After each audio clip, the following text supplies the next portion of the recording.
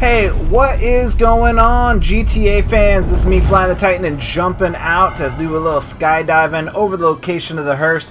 I've been trying for hours and hours trying to get this thing to spawn in by itself, but unfortunately I had no luck. So I went ahead and skydived over it, looked down, no hearse. I was like, what's a man to do? Anyways, this is a video on how to get it to spawn 100% of the time. If you're having trouble or you need help, we're here to help you. So what I'm going to do is I'm going to give you a list of names and they will be able to be available.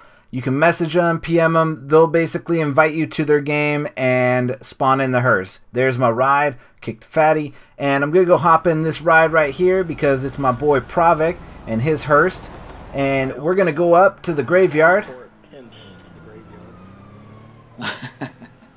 No hose, huh?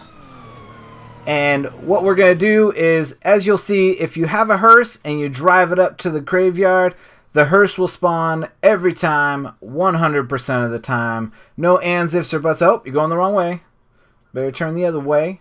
So, but you can go over here. You'll see we're going to cruise on up. The church will be up here on the right-hand side. There will be actually 3 hearses that spawn here, so you can go ahead and pick that up. And so just to be nice to these guys who are hooking you up with a hearse, get in, drive it to your garage as soon as possible, and don't mess around in the game. Just don't invite your friends, don't do whatever. Just get in the hearse, drive it back to your garage, be nice to the people that are hooking you up, don't kill them, you know.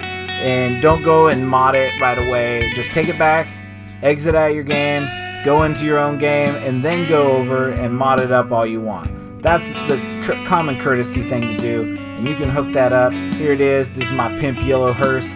So I'm going to go ahead and leave you with that. Thanks for watching. Leave a like if you like my videos. Go ahead and subscribe. I got lots of GTA content. I also do some Battlefield 4 and some other stuff. So anyways, keep it cool, and I will see you in the next episode.